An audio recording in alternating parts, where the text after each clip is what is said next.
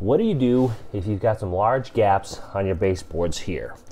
Now, as you can see, this gap is massive. It's probably close to 1/4 inch there. And then around the whole baseboard here, we have gaps on each joint.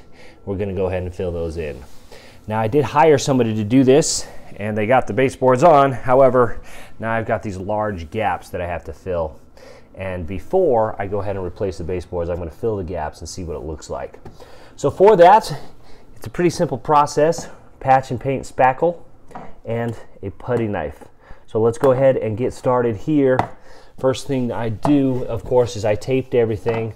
I put the tape really close to the baseboards, and then I used the putty knife and I pressed it underneath so I can get really rowdy with my spackle here, so not worrying about getting it on the newly installed floor here as well. So the first thing I'm going to do is go ahead and open up my spackle, and then I'm just using my finger here, and I'm going to get a generous amount, and I'm just going to really start filling the gap there. I really want to get a good amount in there so it fills in the crack there. And then of course we'll do the same thing on the nail holes. Just put a little dollop on the nail holes and fill her up.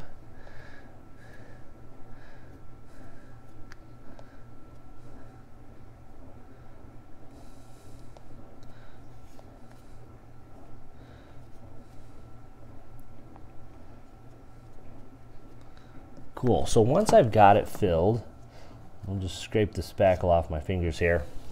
What I want to do is use my putty knife and scrape to create a nice flat surface. There we go. So that's it for that one. I can go ahead and let that dry and then move on and do the same thing to each of the existing cracks as we go. Filling in the nail holes and sliding across.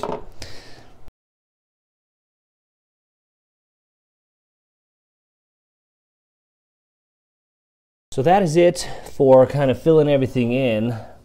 Now I just need to wait 30 minutes for it to dry.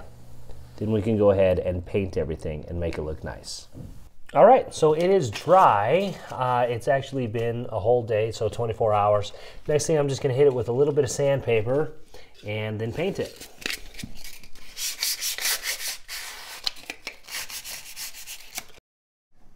Then go ahead and finish painting everything as needed. I used a brush, then I finished it off with the roller for a clean look.